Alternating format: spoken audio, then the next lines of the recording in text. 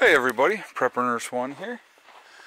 Today is Thursday, December 12th, 2019. So we had, it was weird last night, we had a storm roll through where it was really coming down for a while. We got maybe an inch and a half of snow, and then it was just all gone. It was stopped. Clear blue skies, or not clear blue skies, but clear skies last night. So it was pretty wild, to be honest with you. So anyway, that was pretty interesting. So it is, today it was, oh my goodness, this morning it was really cold. I mean, it was really cold this morning. Single digits here at the homestead this morning. Right now it's 30. So tomorrow we will be back on this project. It's supposed to be in the low 40s tomorrow. And we're not supposed to get rain until later in the afternoon. So like after 4 o'clock, as they're calling for rain then. So we are going to work on this tomorrow.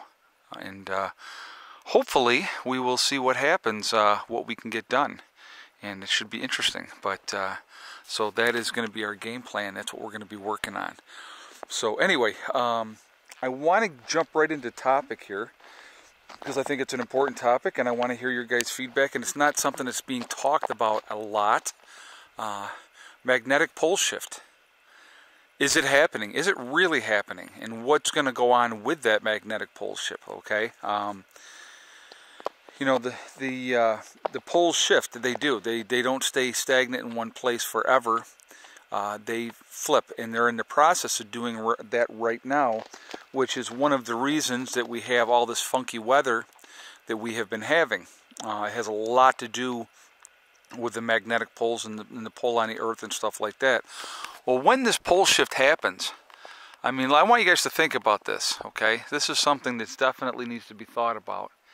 If you live on a coast, could you imagine with a major shift where like you snap that rubber band, okay? That's probably the best way to describe it. If you take a rubber band and snap a rubber band, and that violence that rubber band will have when you snap it, okay? That's what's going to happen when that thing snaps and the pole reversal happens, all right? So, you know, right now they're talking that where the North Pole is right now, it will end up being, in the projection is that it will be in like Cairo, Egypt will be the new North Pole, okay? The new South Pole would be down by like the Samoan Islands and stuff like that. In that area. So if that snaps like that, what's going to happen with all that water? You're talking about a monster tsunami. And what's that tsunami going to do to the coast? Where, oh yeah, the majority, what is it? Is it 80% of, let's just talk about the United States. That 80% of the people live within, what, 5 to 10 miles of the coast? Something like that. And so you're talking about something that would be absolutely decimating to the populace. Wipe a lot of people out. Absolutely wipe a lot of people out, because, you know, they would be done. There's nothing you can do about that. Huge tsunami comes in. What comes in will go back out. And, you know, you've seen the smaller tsunamis, like the ones that hit Japan, which were not exactly small tsunamis. And look at the devastation and the death from something like that. Now, figure that on steroids, okay? That's what's going to happen in a pole shift. You're going to have a major shift of things, and you know, that would be decimating to Earth itself. Any coastline all across the world where the majority of the people are would be gone, and you know, you would have a realignment of things, and things would be, the whole planet would look a whole lot different after that rubber band snaps. And I'm not trying to say this to scare you. You know, I'm just saying this so that you are aware. Now, when something like that happens, how do you survive that? I don't know if you guys have ever seen the tunnel system that they had. I think it was over in... oh my God, I think it might have been Iraq or something like that, where a guy was doing something, was going to expand his cellar, and he ended up finding an underground thing that like housed, I think they said like over 10,000 people, maybe it was 20,000 people, and they had, you know, they had stables under there. They had everything. Everything was underground, completely underground, and then had been resealed off, and people didn't even know that it was there anymore. So, you know, that's something that, you know, you would have to be underground to survive, you know, huge winds. You're talking about, you know, a couple 100-mile-an-hour winds, you know, 200-300-mile-an-hour winds. I mean, think about when we have a good windstorm, you know, 60-70-mile-an-hour winds. I mean, it's pretty bad then. But if you had 200-300-mile-an-hour winds, what's that going to do to the surface of the earth? You know, you're talking, like I said, a lot of devastation. And so to be able to survive that, you would definitely have to be underground. Absolutely have to be underground. So, and again, you would need to be at higher elevation. So the higher elevation that you would be, the better off you would be able to ride out that type of a situation. So I definitely want to hear your guys' feedback on this. I want to hear what you guys have to think. And they're talking that, you know, this will happen in our lifetime. This is something, on top of all the other great, wonderful things that possibly could happen, this is one that absolutely could happen in our lifetime. So I definitely want to hear your guys' feedback on that, okay? So I wanted to point something out here because I had a couple people ask about this. So these 3 solar panels right here, okay, these are 3 100-watt solar panels that we added into the end of our rack, okay? Those go directly over here to the camper, and those charge the camper batteries for my one of the guys in my group, Brian, and that is his camper.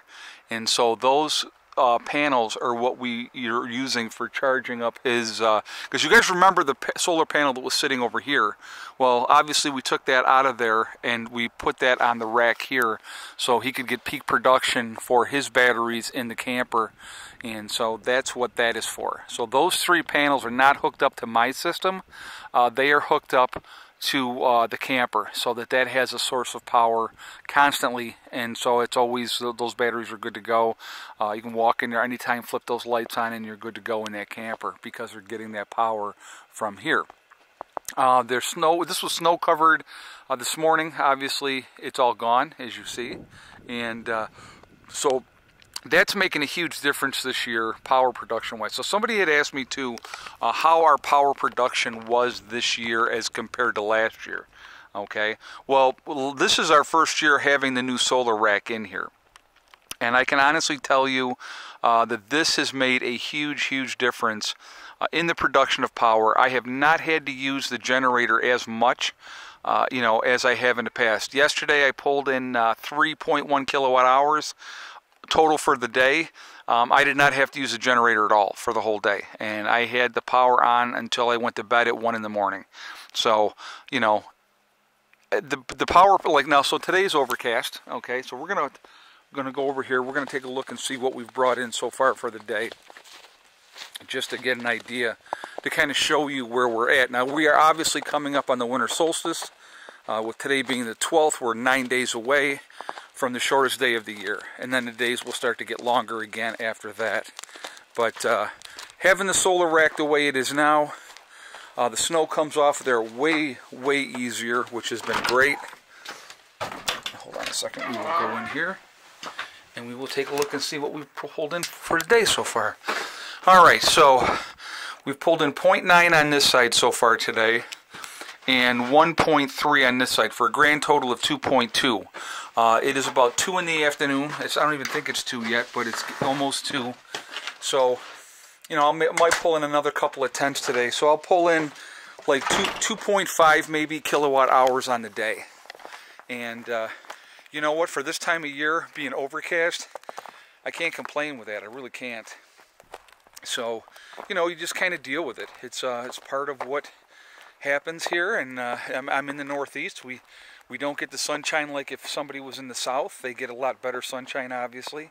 So, you know, that's we deal with what we deal with. But I'm going to tell you right now, having the solar rack in here now instead of having them how I had them over here before, it is absolutely making a huge difference. Well worth the investment. Really pleased with that. You know, Brian and his dad came down and helped with that project, and they worked their butts off for me, you know, and so it was is very appreciated, you know, and that was not cheap. I can tell you that right now. That whole thing, and it ended up being, oh yeah, we need more of this, or yeah, we need more of that. It was like, great. But, you know, it's what it is. You know, you have to, you know, if you're going to do it, you do it the right way, and you get it squared away. And so people have asked me also with the panels, is there a lot of flex, you know, with the winds and stuff like that? How much does it move? Well, it actually hasn't been too bad. We've had some pretty good windstorms up here, and there is some flex to it a little bit. But because you see the trees behind here, that actually acts as a windbreak. And believe it or not, the trees on this side also act as a windbreak, so we still get the wind, but it's not as bad as you would think. And then plus we have everything tied in here with these bars tied into the poles to give it more support. But watch how there's not a lot of, yeah, you see a little flex in there, but it's not bad. It's not like you would think.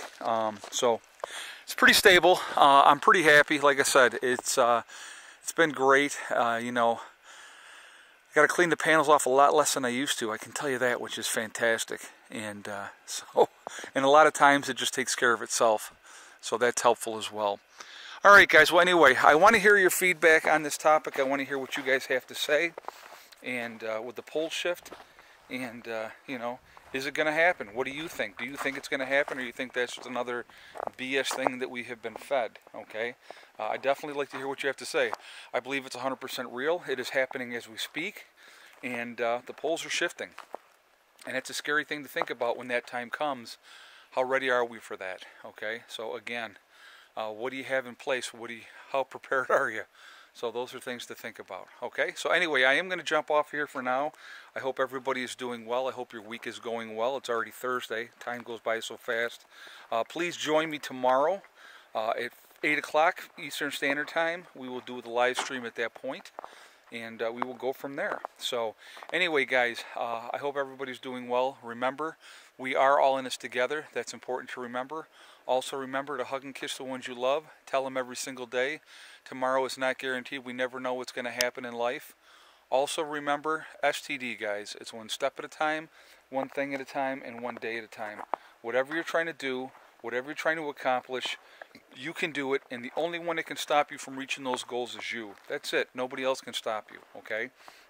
So I hope everybody's doing great, and I will see you all later. Have a great day. Prepper Nurse 1 out for now.